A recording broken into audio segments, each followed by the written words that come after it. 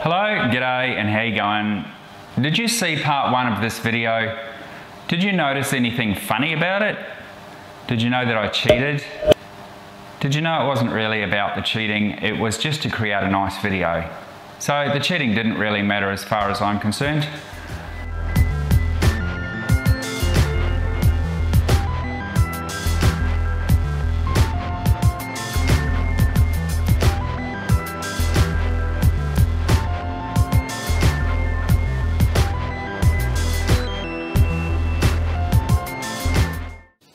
Hi, Stuart here. This video was brought to you by you because you subscribed. Thank you so much. So how did I cheat? Well, this is part 2, let's find out.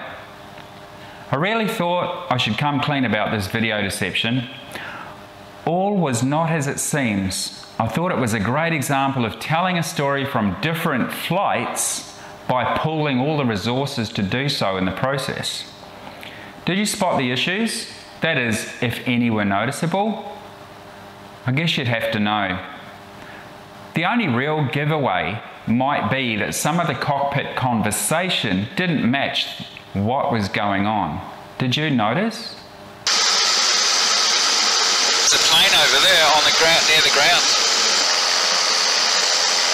Looks like another runway over there. Yeah, there is. Oh, that's not it though. So why did I do this, and what happened for me to do this? Well, I decided that the video of the sunset, coastline and flying in circles, combined with rising up over the clouds at sunset, combined with the telemetry, was just too good not to produce a video. But there were issues with the recording equipment on both flights, so I would need to combine the video and audio from 2 separate flights. Fortunately, you'll find out how I did that soon, what made it easy.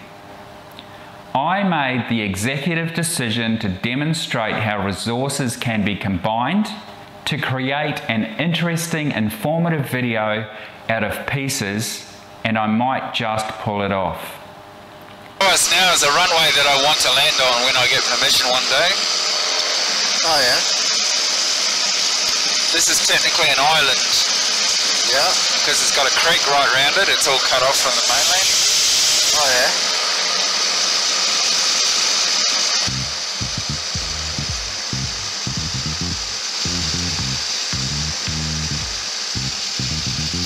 Both flights had been conducted to the same location within 3 days of each other. That was the fortunate bit.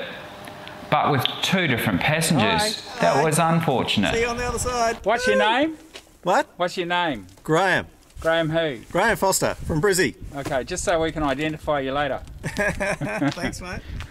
Mark's ready to go, I think. That's where it now gets interesting. Mark was my first passenger.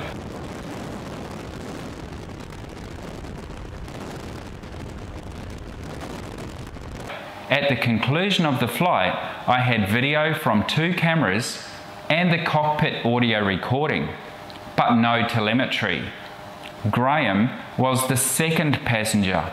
I had video from 2 cameras, one of which included telemetry.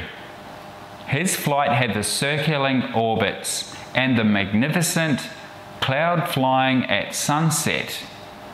In summary, to create the final video, Flight 1 gave me the cockpit audio, necessary because this makes the videos more interesting for you to watch.